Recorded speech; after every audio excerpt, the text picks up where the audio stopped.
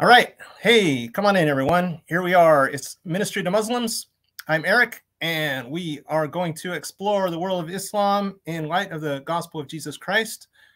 We have part 2 of a series we started last month. Before we get to what our teaching topic is, though, I want to make sure you know this coming Saturday, March 23rd, is going to be a debate on this channel. Owen Giles is going to square off with Nadir Ahmed, and the topic is Jesus God?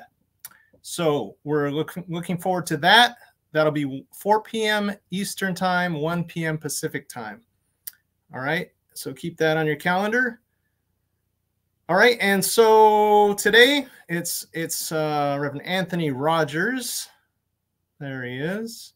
Hey, Anthony, I don't want to take away too much from your teaching time, but why don't you just maybe share a minute or two of how you got into studying Islam and challenging the Islamic narrative? Yeah, so I was converted at 18 years old after engaging in all sorts of sins and criminal activity. And when the Lord forgave me, I was overwhelmed. I thought, this is incredible and needs to be declared to everyone. I assumed they would quickly embrace the Lord Jesus Christ, finding in him the solution to their sin and guilt, and found out quickly that was not the case. Many people considered what is good news to be bad news, because instead of hearing the promise of forgiveness, they heard they're sinners and stand guilty before a holy God and are liable to judgment. And so instead of accepting Christ, they would lash out and raise all sorts of objections. So I quickly learned that evangelism also needs apologetics. You need to be able to defend the faith that you're proclaiming to them. And more than that, it sometimes involves polemics. It is not only the case that we're defending the truth of Christianity, but we're opposing certain other views, such as Islam. And so in this early context, I started to run into a lot of different groups, including Muslims. In fact, early on, it was more often than not the Nation of Islam that I was encountering, and I started learning something about Islam in order to at least raise a problem for them in light of the fact that their version of Islam is not even authentic Islam. And so learning something about historical Islam was for me a tool to say, look, you guys aren't even holding to that. And so this thing that you're holding to is not even the authentic thing. So also I learned that mainstream Sunni Muslims were using a lot of Jehovah's Witness material, and I was engaging a lot of Jehovah's Witnesses. And so I found on the answeringislam.org website articles written in response to Muslims that were at the same time dealing with certain Jehovah's Witness objections. And I found them useful for that reason. And so when I eventually started coming into more and more contact with Sunni Muslims, I learned that I had more information about Islam than I even realized, because it was inadvertent. I wasn't necessarily focusing on the Islamic material for the sake of Muslims, but for the sake of these other groups that were a source for them, their anti-Christian material. And then I started writing material. It was picked up by Jochen Cates, who's the administrator of answeringislam.org. That eventually brought me into the purview of David Wood. So David and I started doing things together back when Nabil was still alive. We wrote stuff on the blog answeringmuslims.com. We started doing events. Eventually, he introduced me to George of Ministry to Muslims. And George eventually started bringing me out for debates and speaking at conferences. And so here we are, many, many years later. I don't even know how long it's been, 15 to 20 years or so.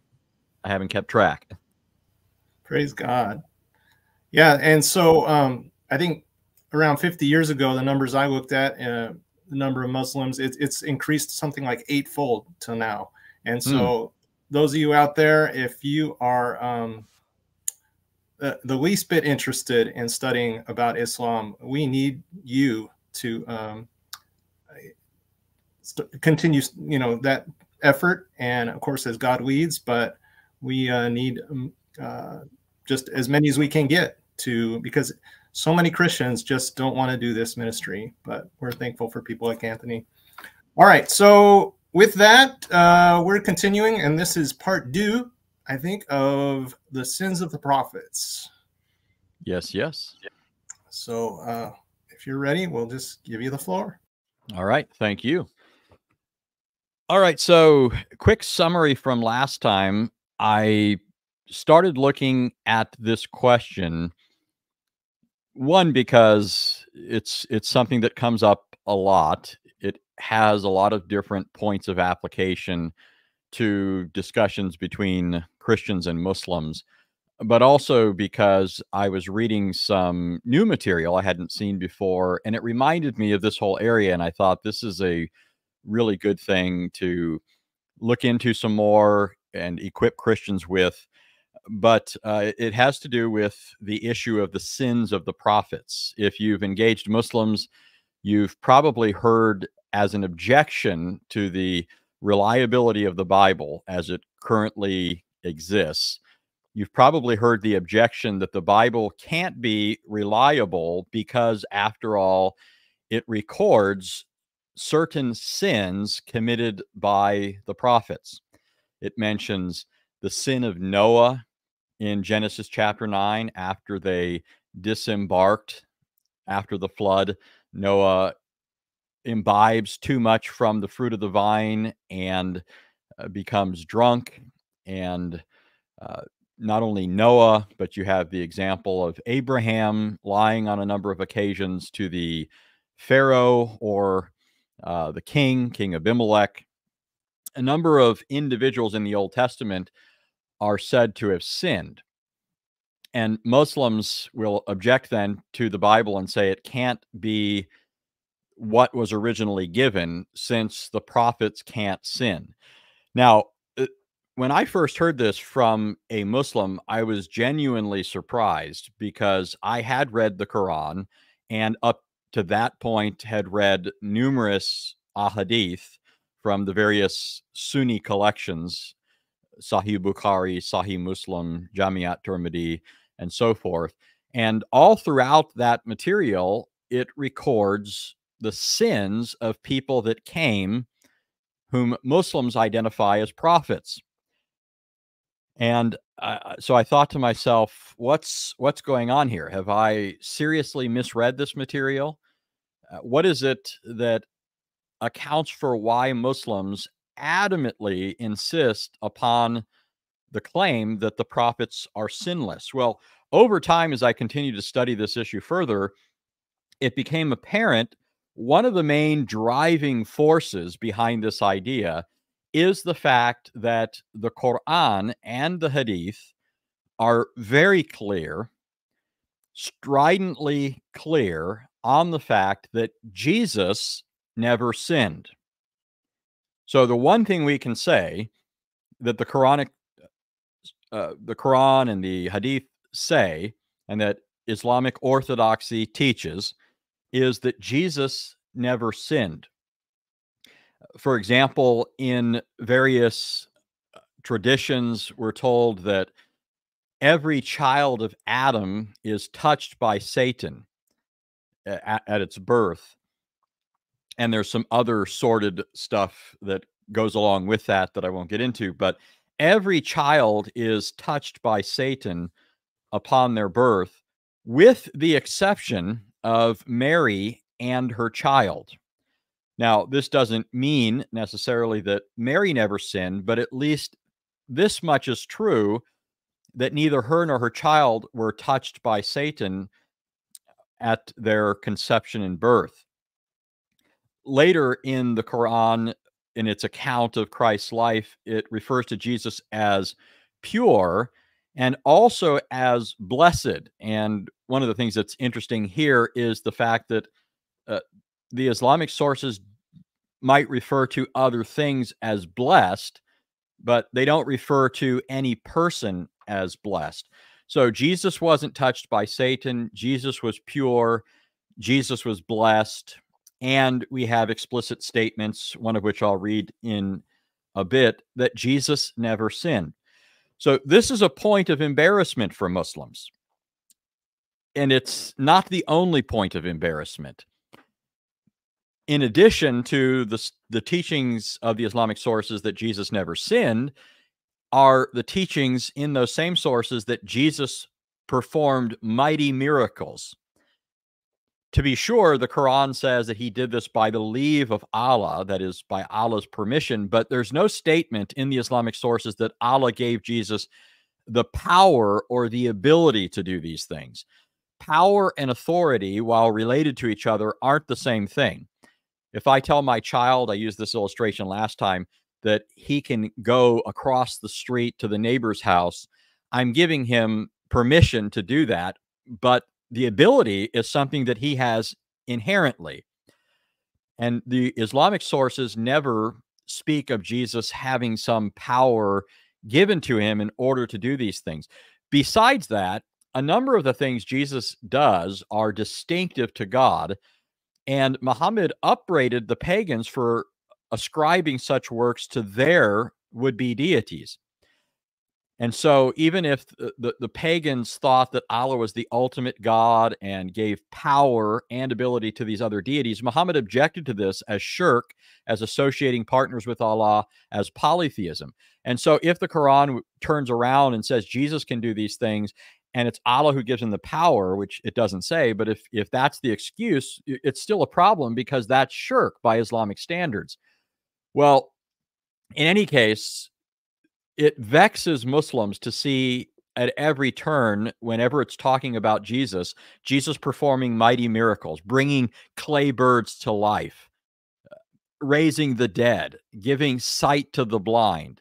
In the Gospels, Jesus is not only described as giving sight to the blind, but even eyes. There's the case of the blind man who didn't even have eyes that Jesus restores. And of course, life and a number of other things. This is a serious problem to Muslims in light of their belief that Muhammad was the last and the best of all the prophets. How can it be that Jesus performed miracles and our prophet didn't? And so eventually, even though the Islamic sources don't ascribe any miracle to Muhammad, eventually later sources began to add this. These are accretions in the Islamic narrative. They began to ascribe things to Muhammad in order to make him more like Jesus. And so the same thing is at work when it comes to this idea of the prophets being without sin. It begins with the idea that Muhammad was sinless in order to make Muhammad out to be better than Jesus. You can't have him better than Jesus if he's not doing at least the things that Jesus did that show his superiority over others. And this eventually works its way out into what they think about all the other prophets, because along with this, they also claimed that Muhammad had to be sinless in order to be a reliable witness to the revelation of God. If Muhammad was a sinner and he's purveying Allah's message, then how can we trust this message if this man that's purveying it to us is himself a sinner? And if that's true in the case of Muhammad, then it would have to be true of others. And so this is how the myth of the sinless prophets was born in Islam. Now, the problem with this is, of course, what I said at the beginning. The Quran and the various traditions are not silent. They speak ever and anon of the fact that the prophets sinned. I started last week by looking at Adam, and I want to kind of wrap that up today. But as a reminder, one of the things that I pointed out, Muslims are famous for moving the goalposts. And so, whereas there is a pretty common idea among all the scholars of Islam on what they mean by the sinlessness of the prophets, you often get rank and file Muslims changing things around in order to account for what we actually have in the sources. And so here's the official claim. The official claim is that Muhammad himself never committed any sin, major or minor, before or after he became a prophet. In the case of other prophets, the idea is that none of them ever committed any major sin before or after their prophethood, whereas it might have been the case that some of them committed a minor sin before their prophethood. Some others, thinking that goes a bit too far, will say that, well, some of them could have committed minor sins after their prophethood, but here they at least insist no major sins since the time of their prophethood. Others will say that what could be attributed to the prophets are simply mistakes or errors, not moral lapses, but simply misinformed choices, poor exercise of wisdom, something like that. So that's the basic claim.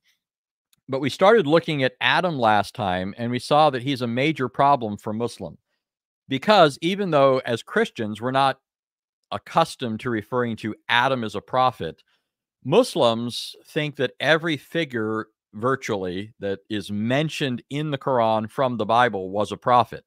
So Adam was a prophet, Noah was a prophet, Abraham was a prophet, Isaac was a prophet, Ishmael was a prophet. Whoever gets renamed in the Quran, almost without exception, if they're one of the good guys, then they're reputed to have been a prophet. So what do they do then? This is the issue I raised with the fact that Adam, even according to the Islamic sources, sinned in paradise and was kicked out, causing all of his future descendants to be born into a very different context than the one in which Adam was originally situated. Adam originally enjoyed a paradise made by God and all the pleasures and joys and everything else that comes with it. And none of us do. And that's all because of what Adam did. Now, in the Bible, of course, this has a very clear theological explication, right? In Romans 5, for example, the Apostle Paul says, through one man's sin,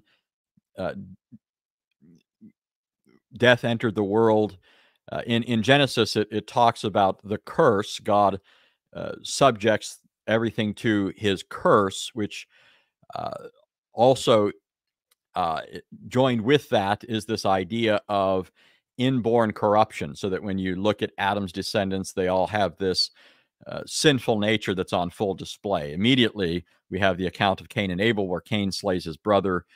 We have the evidence of the fact that both of them are sinners, not just Cain, but also Abel, because they're bringing sacrifices. Abel's sacrifice is accepted because he brings not only the fruit of the ground, but also the firstborn of his flock, showing that he needs a blood sacrifice.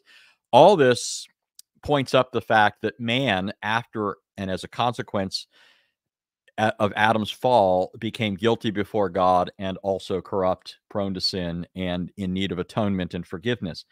Well, Muslims aren't comfortable with a lot of that, but the fact of the matter is, and it's inescapable, according to the Quran, Surah 2, Surah 7, Adam sinned, and as a result of his sin, he was banished from the garden, and all of us are, as a consequence, born outside of the garden. Well, one response to this, and I think this is where I left it last time, one response to this that Muslims will often give is that Adam's sin was not that serious. Adam's sin was a minor thing. He partook of the fruit. Well, already we have to know this is far from adequate. Adam was banished from paradise. And according to Islamic tradition, even though I don't think that the Quran is very consistent here, there's some problems, but glossing over that, Adam was in paradise, which is conceived of as existing in heaven. And so when Adam sinned, he loses this lofty prerogative, this lofty condition. He's banished from a heavenly existence to an earthly one. He's kicked out of heaven and sent down to the earth. So this already shows us that there's a enormity to this sin. It wasn't the minor peccadillo that some Muslims, to safeguard to some degree the idea of the prophets being sinless, it isn't the minor peccadillo they want to make it out to be. But another response, which actually does a little bit better of a job here, even if it's not finally successful, is the claim that Adam was not yet a prophet. So already, though, you can see they're attenuating things. On the one hand, the claim is that prophets don't commit any major or minor sin before or after their prophethood. In the case of Adam, they have to start shifting grounds here a bit, moving the goalposts, because Adam did sin, so they'll say it was a minor sin. Okay, minor sins can be committed by prophets before their prophethood.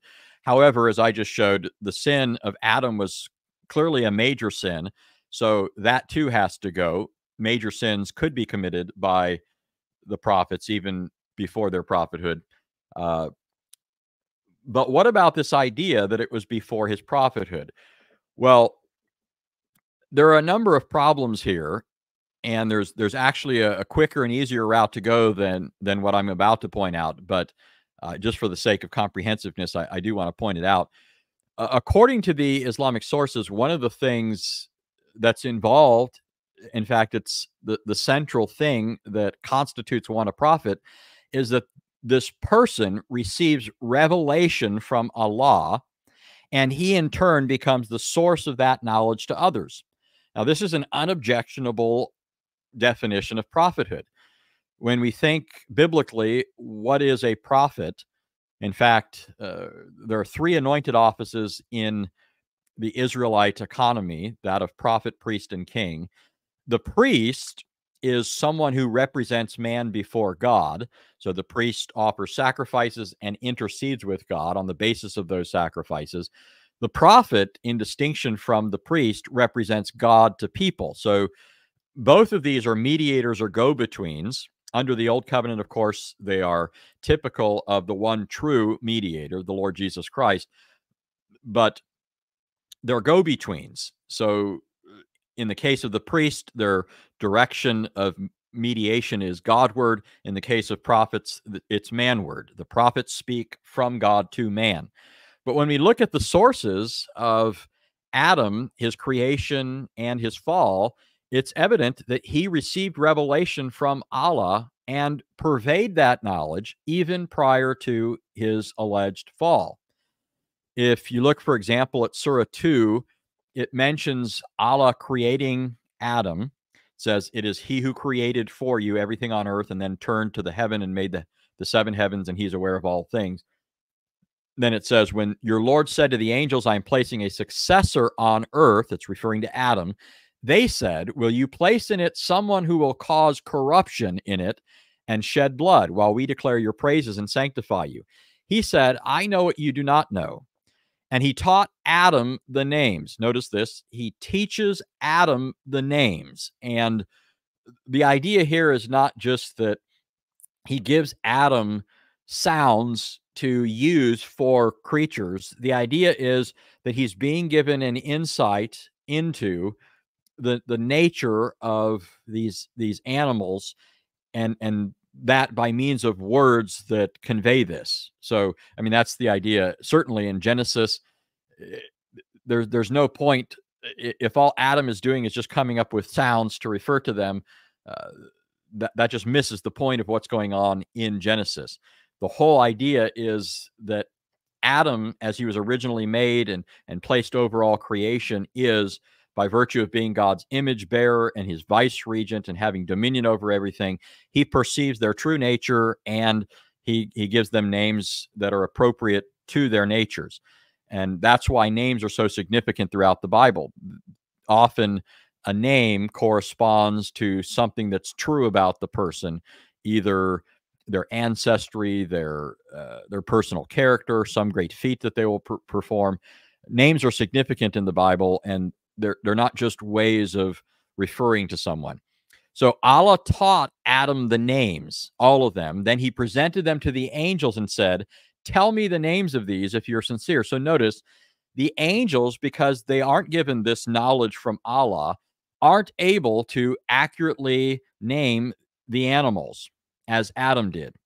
And then they say, the angels, glory be to you. We have no knowledge except what you have taught us. It is you who are the knowledgeable, the wise. So Adam was a recipient of, he was taught by Allah, who is the knowledgeable, the wise. So Adam was clearly a recipient of divine knowledge. And it was through him that this knowledge was made known to the angels. And by the way, in the Islamic conception, prophets are prophets not only to people, but to the jinn and to angels. So knowledge of God comes through the prophets even to them. While angels might be privy to certain information that human beings aren't, it's also the case that human beings are privy to things that other beings aren't, not just men. But then in verse 33 of Surah 2, it says, he said, "O Adam, tell them their names." And when he told them their names, he said, "Did I not tell you that I know the secrets of the heavens and the earth, and that I know what you reveal and what you conceal?" So here's Adam, by means of Allah, opening or disclosing what was hidden, what was otherwise unknown. This is the very definition, the essence of prophethood. Then notice what it says. "And we said to the angels, bow down to Adam. They bowed down except for Satan. He refused. He was arrogant. He was one of the disbelievers." So after Adam gets this knowledge, he makes it known to the angels. The angels are commanded to bow down. Satan refuses. Then notice what happens after that. "We said, O Adam, inhabit the garden," which is in paradise, "you and your spouse, and eat from it freely as you please, but do not approach this tree lest you become wrongdoers." So notice the order. Adam is clearly a recipient of revelation, clearly a prophet. He demonstrates his knowledge from Allah to the angels. The angels are commanded to bow down to him. Then he's placed in the garden. And after this, it talks about how Satan deceives or gets them to go out of the way. Adam sins. He's kicked out of the garden. So the point that I'm making here is the logic of this story, the chronology of it, is that Adam was a prophet when he committed this enormity that got him banished and all of his descendants banished from paradise.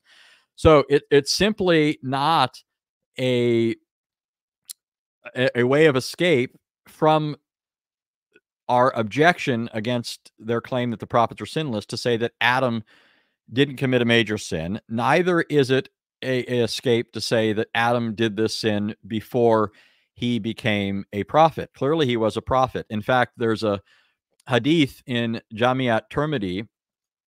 This is Jamiat Tirmidhi 3609. It says, narrated Abu Huraira, "They said, O Messenger of Allah, when was the prophethood established for you?" He said, "Well, Adam was between being soul and body."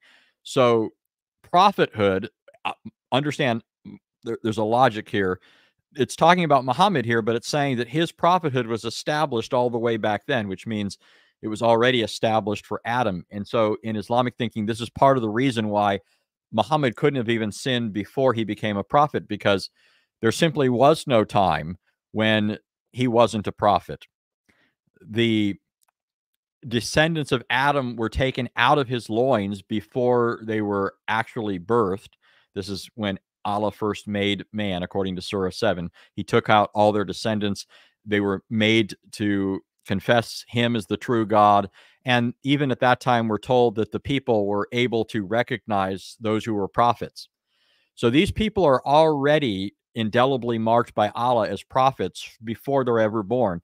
And if Muhammad is constituted a prophet before his birth, then, and he's the culmination of prophethood, which begins with Adam, then the same thing would be true of Adam. But in any case, the logic of this in the Islamic sources, I think, is pretty clear. But there's another thing. There's a hadith in which Adam and Moses are arguing with each other. We're told that Muhammad, this is in Sahih Bukhari, volume 8, book 77, number 611. It says, the prophet said, Adam and Moses argued with each other. So this is obviously in paradise after both had died, Moses said to Adam, "Oh, Adam, you are our father who disappointed us and turned us out of paradise." Then Adam said to him, "Oh, Moses, Allah favored you with his talk, and he wrote for you the Torah with his own hand." So before going on in this hadith, what's going on here, the idea is that Moses is rebuking Adam. He's sore with Adam because it was his fault that everybody got kicked out of paradise. So he says to Adam, "Aren't you that Adam that got us all kicked out of paradise? You disappointed us all." And Adam says to Moses, "Allah gave you his speech. He favored you with it." And then he says, "Do you blame me for an action which Allah had written in my fate 40 years before my creation?" So the idea is, you had the Torah, which talked about my sin, and that Torah that was given to you had been written 40 years prior to my creation. So it was already written for me. How can you blame me for this? Now, I don't think the logic here holds. Just because something's ordained doesn't mean somebody's absolved of guilt. The Bible certainly doesn't do that. In the case of the crucifixion of Christ, we're told that it happened according to the predeterminate plan and foreknowledge of God explicitly in Acts 2 and Acts 4. And yet Peter and the apostles upbraid the lawless men for delivering Jesus over to death. In Genesis 50, Joseph says of his brothers, they meant what they did to him for evil, but God meant it for good. So God can order something in such a way that he's bringing about an ultimate good, even if he's using sinful men and their sinful actions to accomplish it. God can strike a straight blow with a crooked stick. So I don't agree with the logic here, but notice the point. Adam is identifying Moses as a prophet by virtue of the fact that Allah favored him with his talk, his speech. Allah spoke to him and gave him the Torah. Clearly, this is the commencement of Muhammad's prophethood, or excuse me, Moses' prophethood. But if this is the commencement of Moses' prophethood, when he's given Allah's speech and Allah gives him the Torah, well, then Allah's speech to Adam would also indicate the commencement of Adam's prophethood. So again, we have a disproof, a disconfirmation of the idea that Adam wasn't a prophet until after he sinned. No, clearly he was a recipient of revelation and a communicator of it prior to his fall. But there's a third objection or a response, which really misses everything, but it's still given by Muslims. What they will say is that Adam was forgiven. Adam was forgiven. And apparently the assumption is he didn't sin from that time forward. Now, this is presumptuous. There's no statement in the Islamic sources that say Adam didn't sin after this act of forgiveness. And given that the Quran never teaches this whole doctrine of sinlessness anyways, there's just no reason, there's no momentum behind this idea that suddenly Adam would have remained sinless. But supposedly, just, allow them to engage in a little bit of special pleading and, give them a lot of rope here. Supposedly, this is supposed to make everything okay. Somehow this preserves the doctrine of sinlessness. Adam, even though he sinned, even though it was a major sin, even though it was after his prophethood, Allah forgave him. Well, this creates a huge problem, and this is there's a hadith that I really hope that people who engage Muslims will become familiar with, that they'll own this. It's a very important hadith. I might have mentioned it at least briefly last time, but it's known in Islamic circles as the hadith of intercession. It's a mutawatir hadith, which means it's a mass narrated hadith. So in the science of hadith criticism, hadith are evaluated for their strength and weakness. There are rejected hadith, which have no say in determining what is Islamic belief and practice and so forth. Those are just simply dismissed altogether. But outside of that, there are other hadiths that are graded from weak to strong or sound or sahih. So sometimes Muslims will say that they'll act like a weak hadith is a unreliable, you can't, it can be dismissed, but that's not really what hadith scholars say. They say that its strength is weak. It can't necessarily be rejected, but it has limited usefulness. Some will say that it can't be used to establish doctrine unless it's confirmed by other things, say a statement in the Qur'an or a statement in the hadith, in which case, what do you need that weak hadith for anyways? But that's what some will say. Or if there's other lines of reasoning that can go along with it, then that will help strengthen the hadith. But they don't just reject it. They might give it a limited value in constructing doctrine or something like that, but it's still in the realm of possibility, so they don't just say it's rejected. But up the rung of authenticity are hadiths that are not only sound, they've been verified in terms of their reliability. The chain of transmission is sound. All these people are known. All these people had reliable memories and so forth. And they go back to the Prophet Muhammad, not really a prophet, but I'm speaking in their terminology here. But among those sound narration, those that have the greatest weight are known as mutawatir hadith, because they're not just sound in that they have a chain that is reliable, but there's many different chains. This person saying to this person, saying to this person. So many different reliable chains relate this. And some of them give us additional detail. Some of them leave out some of the details. But it's a very important narration. So I'm going to go through this narration. Let me see how much time I have here to see how quickly I have to go through this. All right. So this particular version, there's many of them. This one comes from Sahih Muslim, book 1, number 30 or 378. So it's a long hadith, but the whole thing is important. So it starts off saying, some cooked meat was brought to Allah's apostle, and the meat of a forearm was presented to him as he used to like it. The hadith material loved to tell us trivial details about things, including what Muhammad liked. He ate a morsel of it and said, notice this. So food is brought to Muhammad like he's a king. And then he says, I will be the chief of all the people on the day of resurrection. Do you know the reason for it? So this is critical.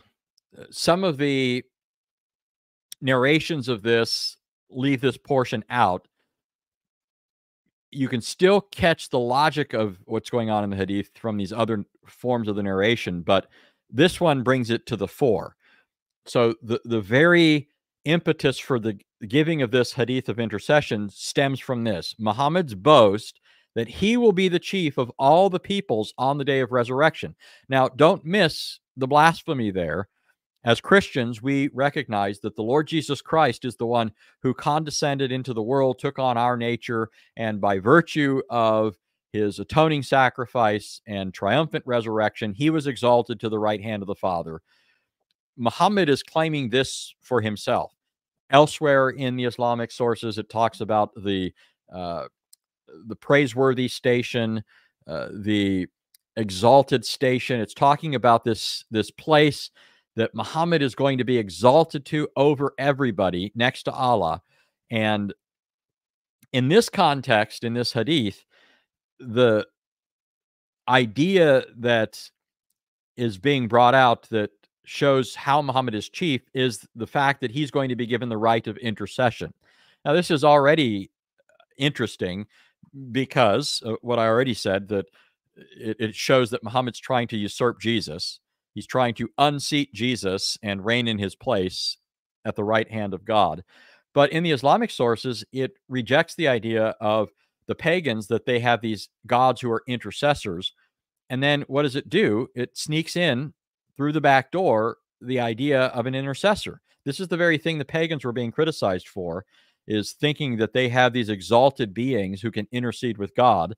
For example, the daughters of Allah, Al-At, Al-Uzza, and Manat, when Muhammad gave his, when he uttered the satanic verses, the famous satanic verses episode, what he said is he referred to the goddess daughters of Allah as the exalted or the high-flying cranes.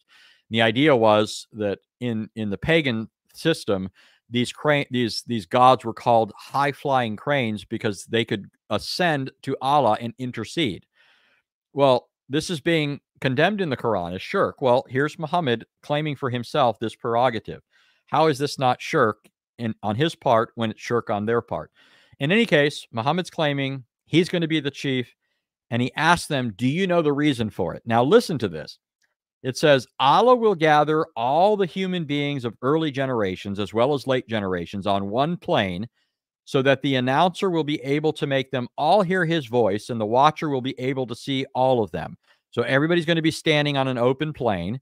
Other versions of this said they're going to be naked, which is interesting in light of other things. You know, the Quran, Muslims at least, accuse Christians various things in the Bible of immodesty and so forth. Women are supposed to, for example, wear a burqa to be modest. But here's Allah stripping everybody naked and having them all stand on a plane. Apparently, Allah doesn't share Islamic scruples, or if he does, he changed his mind, or he had a falling out with himself, or he forgot something. They're all going to be standing there naked, and he's going to cause the sun to come close so that the people will suffer such distress and trouble as they will not be able to bear or stand. So they're going to be baking in the hot desert sun. Then the people will say, don't you see to what state you have reached? Won't you look for someone who can intercede for you with your Lord? So while they're baking in the sun, waiting for the judgment, they're going to look around at each other and say, don't you see your miserable condition? You better seek out somebody to intercede for you. Some people will say to others, go to Adam. So they will go to Adam and say to him, you are the father of mankind. Allah created you with his own hand and breathed into you of his spirit and ordered the angels to prostrate before you. So intercede for us with your Lord. Don't you see in what state we are? Don't you see what condition we have reached? So these people, that's us, according to the Hadith, are going to be seeking out Adam to intercede with Allah because he was the first man.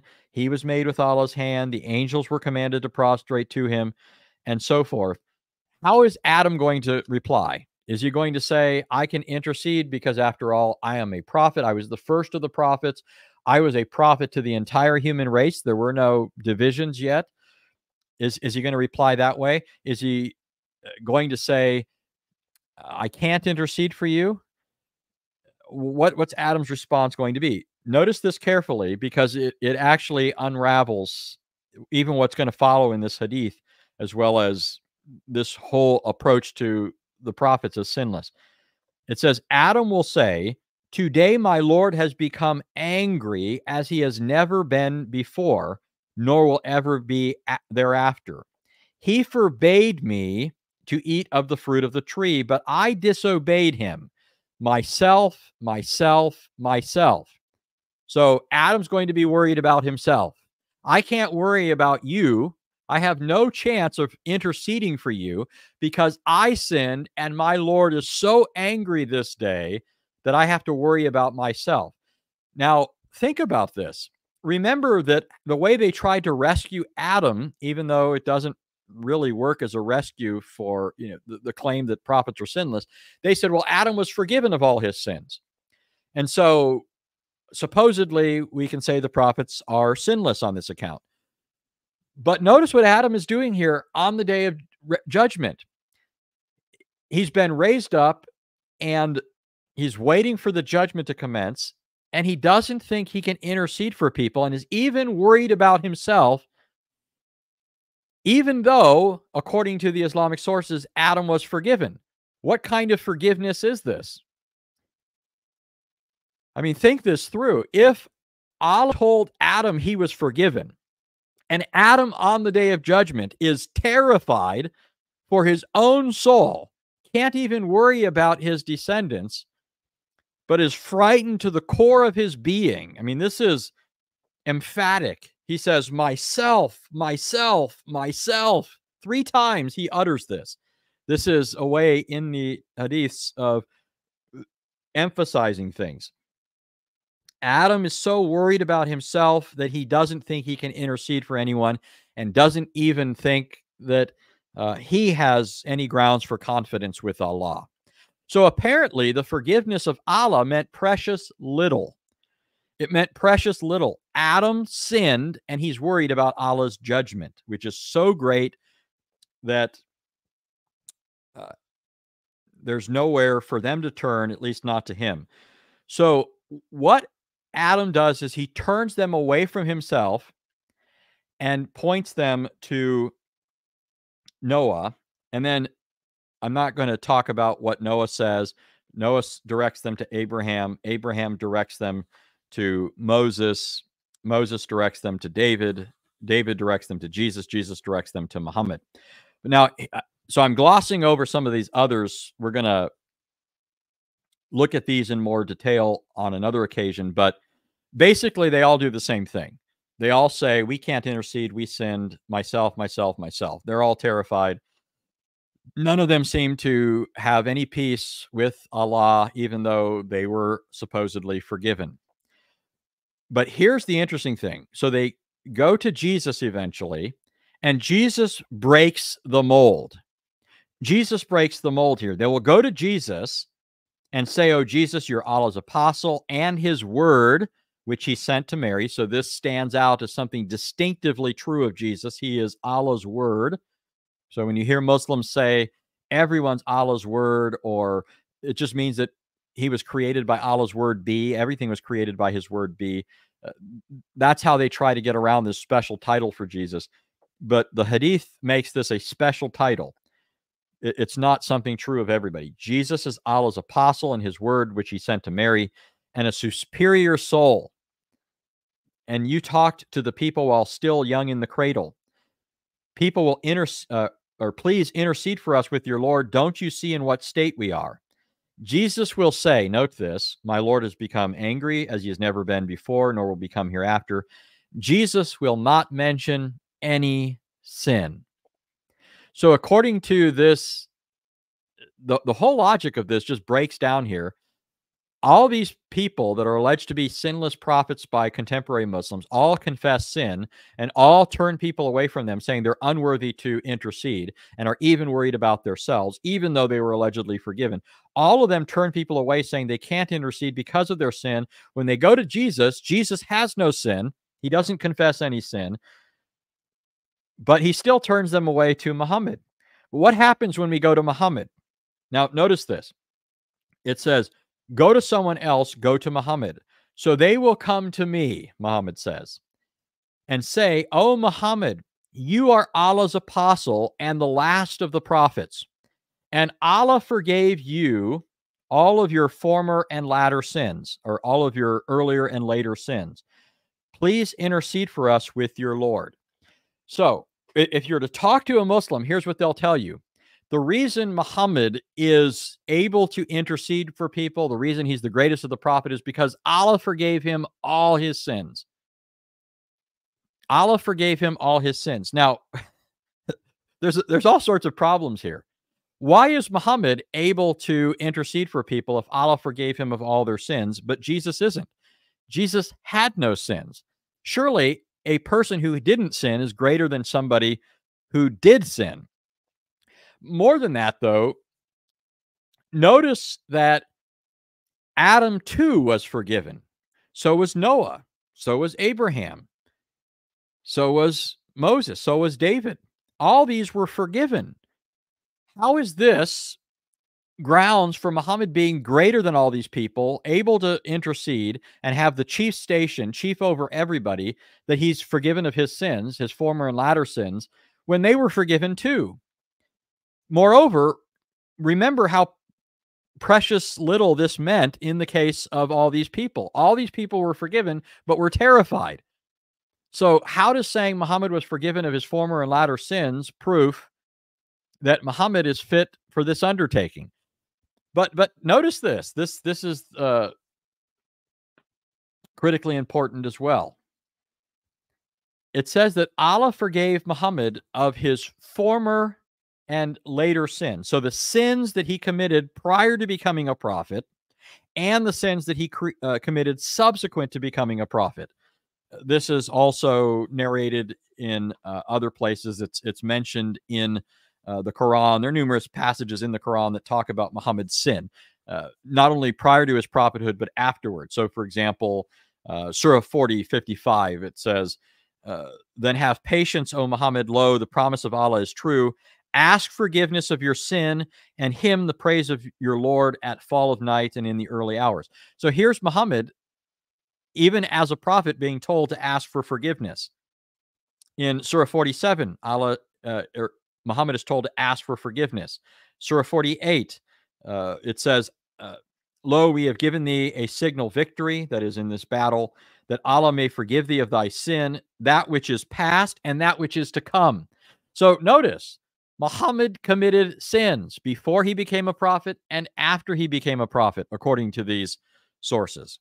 So the whole impetus driving the claim that the prophets are sinless so that contemporary Muslims can argue against the authenticity of the Bible just falls flat to the ground. The Bible doesn't teach that the prophets are sinless. The Quran doesn't teach that the prophets are sinless. The Hadith doesn't teach that the prophets are sinless. But there is one thing that they all do teach, that Jesus was sinless. Neither did they teach that the prophets only committed sins prior to their prophethood or only committed minor sins. They teach that they committed enormities, great enormities. In fact, I'm going to look at other prophets subsequent to this. We're going to answer some questions now, but we're going to see all kinds of heinous sins being committed by those reputed to be prophets. And Muhammad is not the least of them. He's the greatest. He's a person who commits more sins, according to the Islamic sources, than any of the prophets combined. Okay, when we look at the Islamic sources, he commits more sins than any of the prophets combined. But I'll conclude with that for today, and we'll answer some questions, and we'll pick it up again next time. That's amazing, Anthony. I don't know how much time it takes you to put together this, nice sound argument based on their sources, but it's just, I applaud you for all that you put into this. This is great. Yeah, if you missed it, you can go back and watch later, but at least you can pick up on the questions now. So let's see what we have. So one thing is, Brian Reeder says, how's Anthony typing while his hands are moving around? So because we're broadcasting on my channel and on the Ministry to Muslims channel, George Saig has, when he types on his end, it comes out on Ministry to Muslims as what he's saying, and it comes out on my channel as what I'm saying. So that's not me typing. It's George, and you're muted. You're muted, George. It's me, I said. I don't see any questions. If you guys can repost it, okay, I see one question here. Okay. Yeah. And there's one below that one too. Okay. Yeah, so I'll get more into this down the line. I don't know how long it's going to take before we look in detail at Muhammad. I brought him in here just to make this point about Adam and provide a foil for it. But the Islamic sources don't say mistakes. It uses the words for sin in the case of Muhammad. And what's interesting is when you look at the different words that are used, they're used in other places clearly to refer to something greater than simple mistakes. Moreover, when you look at specific things that Muhammad did, even apart from any evaluation that's given of them, whether it calls them a sin or anything else, elsewhere when the Quran enumerates sins, it mentions these sorts of things, right? So there are all sorts of things that Muhammad did that the Quran flat out condemns. Well, in the case of Muhammad, it tries to skate around them in many cases, but when it's talking about other people doing them, it treats these as very serious. Right. Okay. Obviously, what Adam did, eating of the fruit, was serious enough to get kicked out of paradise. That's essentially theft. Well, did Muhammad steal anything? Well, yes, he did. And we'll get into some of that. That's just one example. Okay, another question.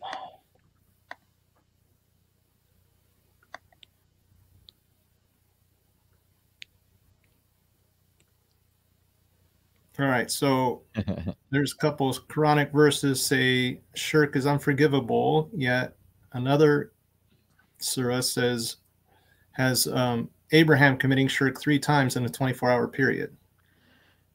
Yeah, so that would be an example of a prophet in Islam committing sin. So that's problem number 1.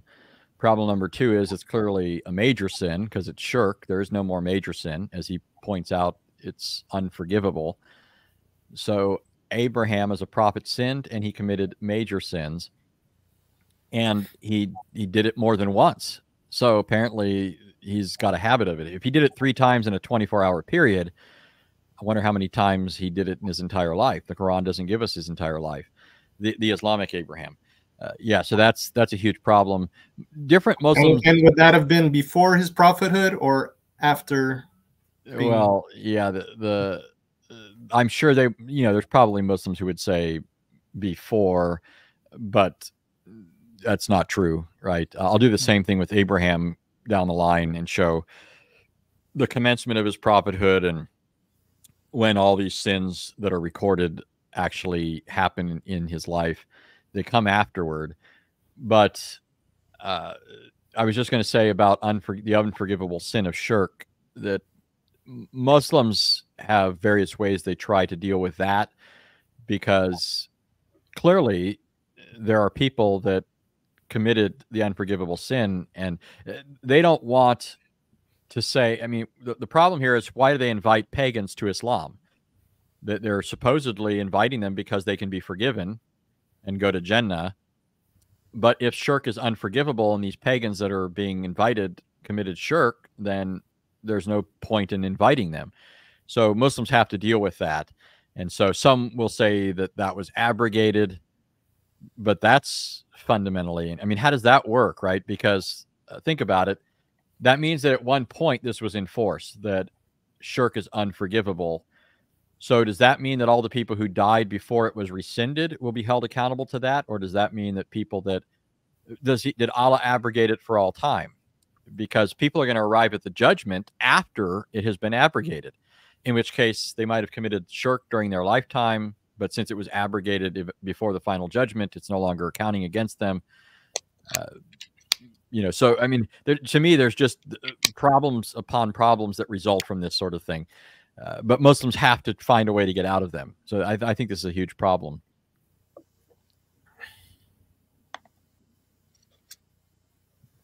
All right. Petrus asks, not related to the topic, but does anyone remember the Quran Hadith verse regarding how women should wear the hijab so Muslim men know they are off limits when in foreign lands? I can't think of that one offhand. My thought initially is Surah 4, but I could be wrong. Okay, I think that's all the questions, unless if a new question came. Okay, yeah, new question. Regarding the resurrection, I don't understand why so this is also off topic maybe.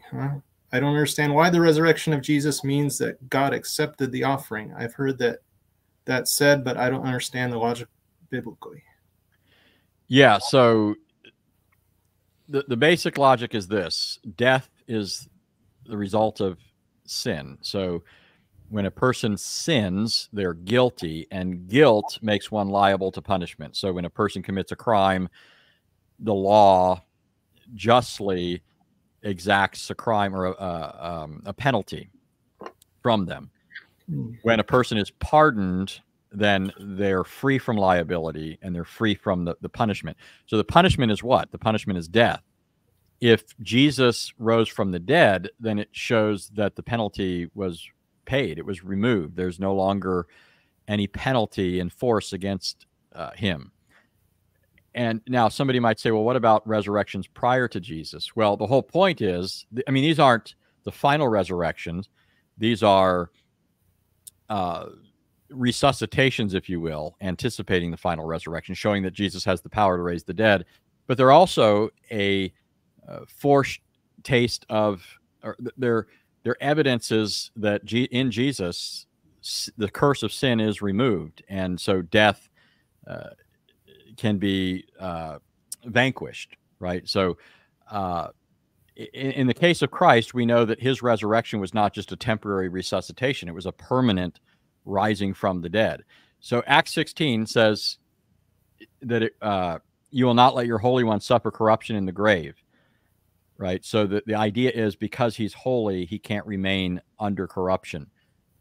And so, I mean, this is part of the case. There's a lot more that goes into this, but it's involved in this. If Jesus paid the penalty for sin, then he can't remain subject to death, because death is the penalty for sin, right? So if he paid the penalty, then death is removed. Was that clear, Eric? I think so. And sorry, Manuel, I guess that was relevant enough to the topic. All right, William asks, since Muslims consider Muhammad a prophet, what prophecies do they believe he got right? Yeah, so some Muslims will claim that Muhammad predicted tall buildings, for example, that they would be constructed by Bedouins. There's hadith that talk about this sort of thing. One problem with a lot of this is a lot of this material that they try to go to is later. So it's like the accounts of Muhammad's miracles. These don't come in the early sources. You don't find them in the Quran. You find them much later. It's all embellishment. But even still, even if you take these things at face value, like Muhammad saying that Bedouins are going to be competing with each other to build tall buildings, what they point to is, you look over there in Dubai, right, or Saudi Arabia, and you see these big tall buildings, and this is supposed to be proof. Look, here's these Saudi Arabians building these tall buildings, and they're even vying with one another to build taller buildings. Building a building that rises higher than others is supposed to be a sign of superiority. That's why in Islamic countries under Islamic rule, churches couldn't have steeples higher than Islamic buildings, right? So they were constantly building higher buildings. Well, the problem is this is anachronistic. It's the idea of taller buildings is relative, right? If in my neighborhood, there are houses that are taller than mine, right? There are 2-story houses. We live in a 1-story house. Is that what Muhammad was talking about, or is he talking about skyscrapers? They're reading this 20th century phenomena or 21st century phenomena back into this and pretending that these are the tall buildings that Muhammad was talking about. But all it has to be talking about is building. You can go back to the 7th century, the 8th century, the 9th century. Muslims are building tall buildings, and people were all over the world. So there's not much of a prediction there, is what I'm getting at. It's relative to a time period. One building taller than another could just be, a building that's 50 feet rather than 40 feet. It doesn't have to mean skyscrapers. And who's going to be impressed with that somebody says, hey, somebody's going to build 50-foot buildings rather than 40-foot. So there's not a lot of teeth to these claims. It's not like the prophecies of the Bible from beginning to end, where you have explicit predictions about Jesus, where he'll be born, what sorts of things will be happening during his lifetime, what he will do, how he will die, what he'll accomplish, and not just explicit prophecies, but types. All the history of the Old Testament is leading up to Jesus. The sacrifice of Isaac by Abraham, Joseph being betrayed by his brothers and exalted to the right hand of Pharaoh. All these stories, and one story after another, all this converging on Jesus is astounding. There's nothing astounding in the claims of Muslims that Muhammad prophesied anything. He did prophesy. They saying about the Romans win against the Persians or something. He knows that they are always engaged in wars, and he say in few years, and it happened after 9 years or something like that. Yeah. He said a few years, and the fact is that it wasn't after a few years. The Islamic sources actually tell us how many years a few years is, and the reversal didn't take place until after the time period that Muhammad had set. And so the background to this that you were alluding to is that the Romans and the Persians were constantly going back and forth. At one time, one group would have the ascendancy. At another time, the other group would. So it was kind of this back and forth thing. So when Muhammad says the Romans are going to have the ascendancy, he's just looking at the track record. We can all do that. If we watch the tables turning constantly in some scenario, who's going to be impressed if we say, oh, it's going to turn back again the other direction? It's kind of like the weather. Sometimes we have cold winters, or sometimes in my area we have snowy winters. Sometimes we don't. And what's going to be remarkable if anybody says, hey, it didn't snow this year, but in the next couple of years, eventually it will, or something. That's not impressive. That's just following a pattern. Yeah. And Muhammad was wrong, and he was wrong because he said a few years and it didn't happen that way. Yeah. There was a funny one also. He said one of his wives was the largest hand, she gonna die first. The wife was the largest hand, gonna die first. When she died, they measured their hands. It was not the largest hand. Then what they came with a different interpretation for that. She is the most giving person. They help him out a little bit. Okay, there's another question here.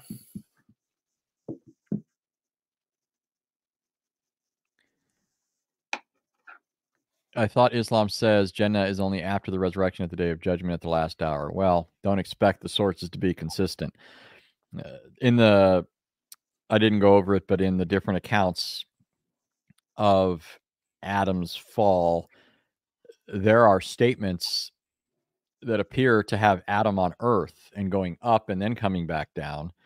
And then there are other statements that have it differently. It's not very consistent. So Adam starts off on earth, which, by the way, all the accounts presuppose that, even the ones that have him starting off in heaven, because they talk about him being made from the dirt, the ground. If you look at various hadiths, it talks about Adam being stood upright as a lifeless statue. This is all taking place on earth. And then it talks about Allah putting him in the garden. So he goes up and down, and there's not always uniformity here. Yeah, my first thought would just be you don't have to have consistency if you're talking about the Islamic sources. But maybe a Muslim will want to say this all happens after the resurrection. That's fine. It doesn't negate the point that I was making about the idea that Muhammad or Adam was a prophet before he sinned. And, you have Adam and Moses arguing. Whenever that takes place, it's certainly after their lifetime, right? Adam is referring back to what happened in the case of Moses. He's referring to Allah giving him his book, the Torah, and Moses is referring back to Adam sinning. So it's certainly subsequent to all of that.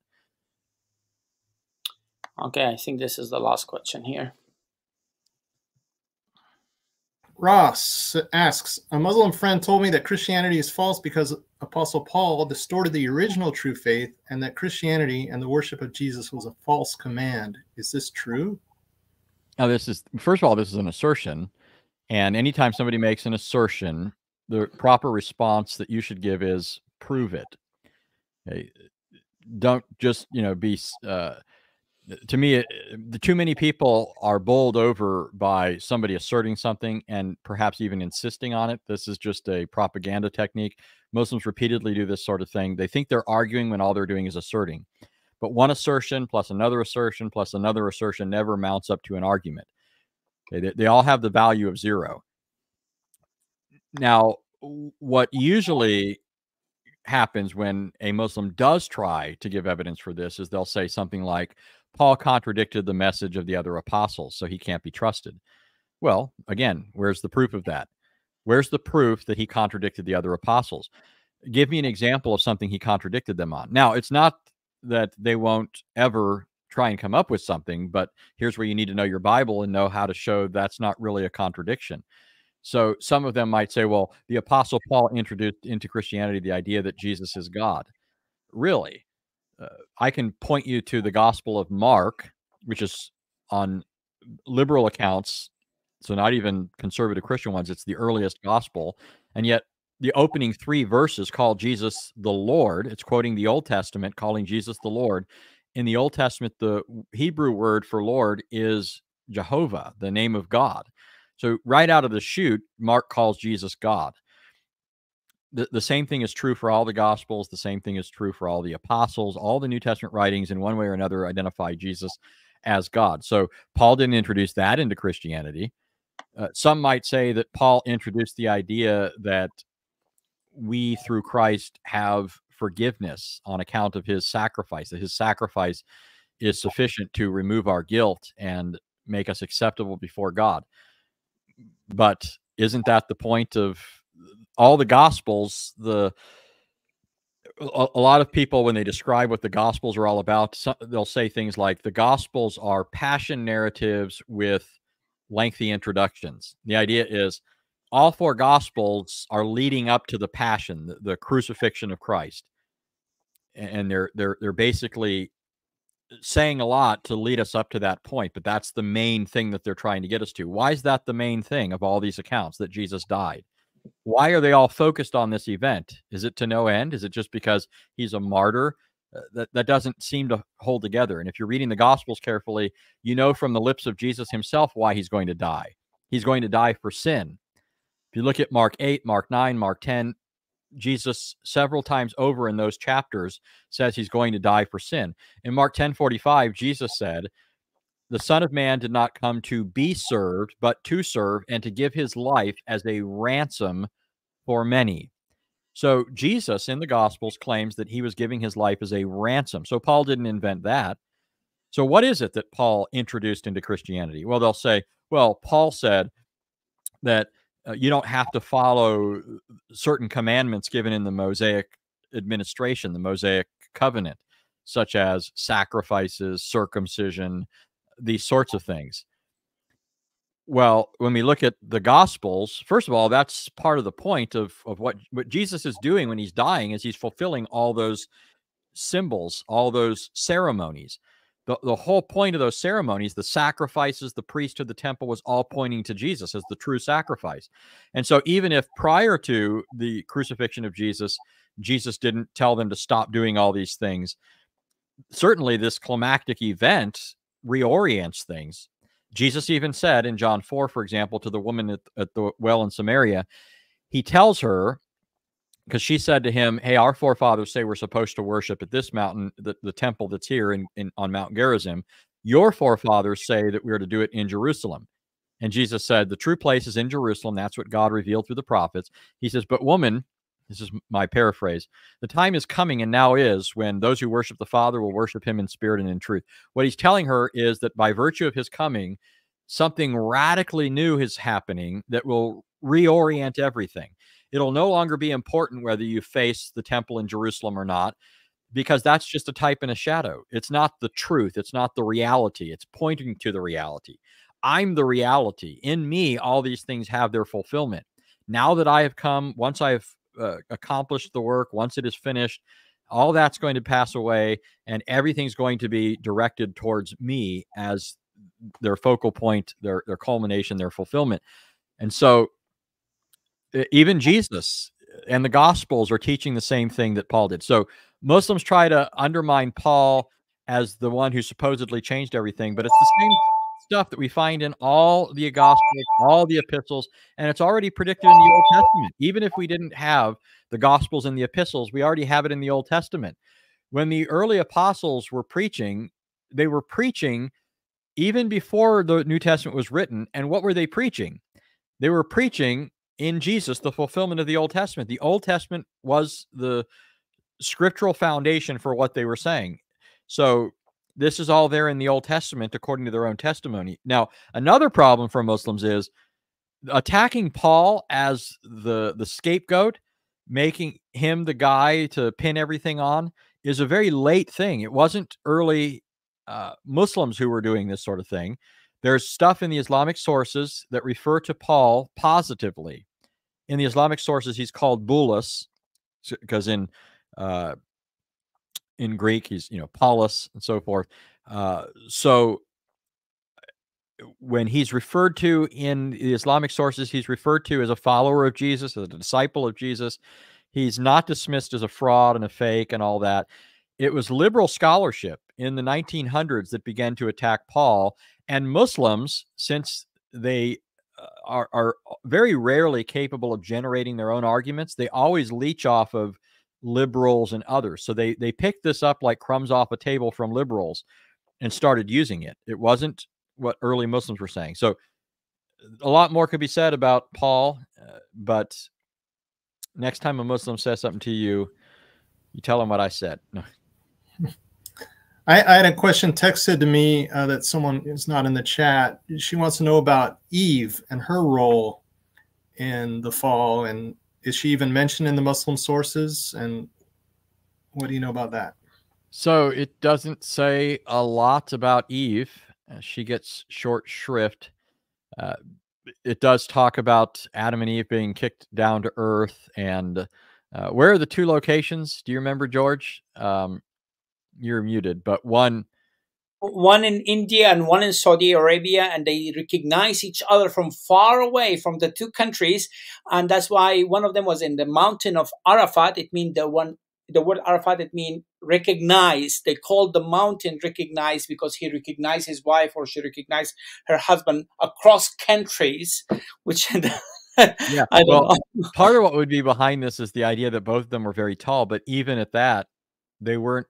Even if you have Adam as 60 feet tall or 90 cubits, that's still not tall enough to see each other, I would not think. I don't know. He actually took the statue that the dream of Nebuchadnezzar. I don't know how Nebuchadnezzar. Okay. Yeah, about the statue. He made Adam the same height as that statue. But we have one more question here. I think Karen. And that's going to be the last question. I have no opinion. I've never watched it. Yeah, I didn't watch it. The only thing I've heard that it's Mormon made, so that already. I think he partnered with the Mormons to use their facilities, but it's still. I watched season 1; it was okay, but the season 2, from the first episode, I stopped it immediately when I saw John debating with Mary what he should write in the Gospel of John. This is absolutely not acceptable. It's not John and Mary opinions what is in the Gospel. It is absolutely inspired by the Holy Spirit. Jesus said, when I'm lifted up, the Holy Spirit will remind you of all these things. It's not Mary's opinion being put into the Gospel. I would not watch that anymore. Yeah. Now, personally, I'll just tell you, I'm averse to all representation of Jesus, because in part there's more to this, but in part it's whenever you see an actor portraying Jesus, first of all, it's just I've seen actors that to me struck me as effeminate, actors that they're just different. Even if they're acting, they're they're trying to bring out of the resources they have some way of portraying or representing Jesus. And to me, it's just it's anything that doesn't accurately represent him, that falls short, I just don't like. Right. So in the Bible, we have a very clear picture that nobody can fault. There's no shortcomings here. Right. And I just never liked a lot of these portrayals of Jesus, because no matter how good an actor is, he's going to fall short. That's the least of my objections, but it's definitely problematic for me. Also, the actor is a Catholic, and in his own time, he doing all this Catholic thing, and he also almost like being endorsed by them using him in The Chosen. He being like almost like endorsing the Catholic Church, and as a result, he has so many followers in his social media and praying to Mary and all these things that we absolutely don't agree with. But anyway, before we go ahead. Sir. Yeah, go ahead. Sir. Go ahead, sir. You have a question? Go ahead, brother. No, I was just going to say, I wish, The Chosen is so popular. I wish the Bible was as popular as far as reading goes as people wanting to watch this series. Yeah, it's very sad. But anyway, Anthony, thank you so much, brother. And but you're gonna be with us at our strong tower in both East and West Coast. From the east to the west. East Coast, May 31st and June 1st. And we're going to have Samuel Green coming all the way from Australia. We're having Laura Powell. Eddie Del Cor will be here in person. Apologist Olin. And also Dr. Tony will be joining online during that time. We also having a special event for the youth. We're going to have some kind of power team moves and stuff to attract the young people, but also we're going to equip them in how to defend the Christian faith. The other one is our Strong Tower West Coast. This is the 23rd year, September 13th to the 15th. I think this is need to be updated. There's one more person, but this is special guest. I cannot tell you who he is. That's a surprise. But Anthony is there. Dr. J. Al-Fadi coming in person. Kamal Fahmi. I know him for over 40 years. Wonderful brother. He's coming all the way from Europe. And we have a brother also coming from Africa, from Nigeria. It's from Season Apologetics. He will be there. Dr. Dan Bobricker. Is it Corday? Yeah, he's going to be there in person as well. Oh, okay. That's cool. Yep. We have amazing lineup of topics and speakers. The focus topic is last year was dismantling the Qur'an. This year is contrasting Jesus and Muhammad. I'm sorry, we're choosing words that I have hard time saying. Person, teaching, and influence for today. It's going to be really awesome. We're going after Muhammad. We're defending our Lord and Savior in many different areas. It's going to be a really, really great topic. I really believe the place is going to be filled very soon. It's not big venue. I really encourage you to get your tickets early enough for this one. Now, we're having a debate next Saturday, and we have Olin with us. Olin, yes. The whole crew.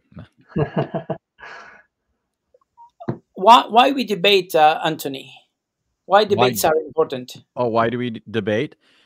Well, it's one way of evangelizing. In my view, one reason I've done it, and I think this is true for other apologists, there's obviously some desire for the person we're debating to come to faith, but even if that person's got their heels dug in, they're hard-hearted and whatever, there's people listening.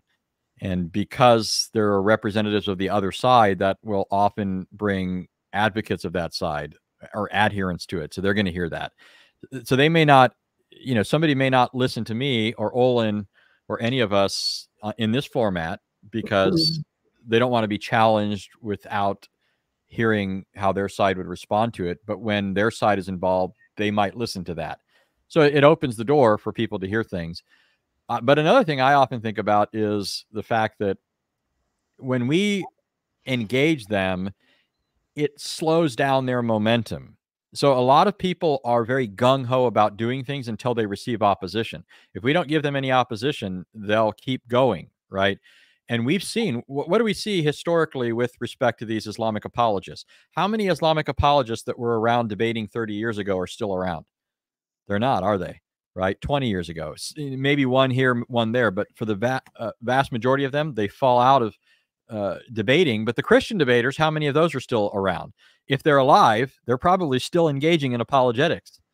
Right? David's been around for decades. I've been around for decades.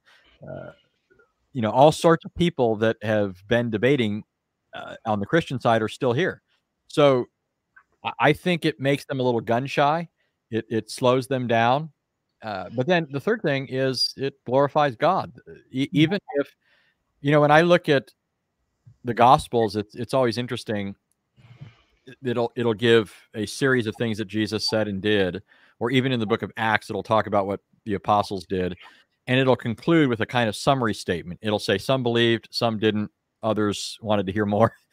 So there's always this mixed response, and we don't need to expect everybody to come to faith through what we do, because that's not even what happened in the case of Jesus or the apostles. Not everybody came to faith. There are some occasions when nobody came to faith through the witness of Christ. Especially in his hometown, people just turned a deaf ear to. So, but Jesus didn't shrink back from doing it just because these, in some places even nobody was going to listen. But he knew it glorified God. It was promoting the truth. So those are some of my thoughts on it. Eric, you watch many debates? I know you moderated debate before, right? Or no? I love watching debates, and I'm looking forward to this one. I'm wondering who chose the topic, Olin. Well, we hashed it out over several weeks. We changed it a couple of times, and this is where we ended up. I think it was mostly me. He was wanting to go with can Muslims prove Jesus is not God? And I wanted to focus on both the divine nature and his human nature. Yeah, but also, yes, Muslim can prove Jesus is not God from the Quran. Right. I don't know what material he's going to use. Right. We have to be clear about what we're debating here. What would you debate, Anthony? Would you debate kind of Muslim proof Jesus is not God? That's the full question. Can a Muslim prove that Jesus is not God? That's what Nadir Ahmed, he originally wanted to debate. And what is it now? Is Jesus the God-man? Yeah. So, I mean, obviously, some standard is going to have to be determined. And so in this case, Olin will be arguing that the Bible is the only infallible or reliable criteria and historically reliable criteria.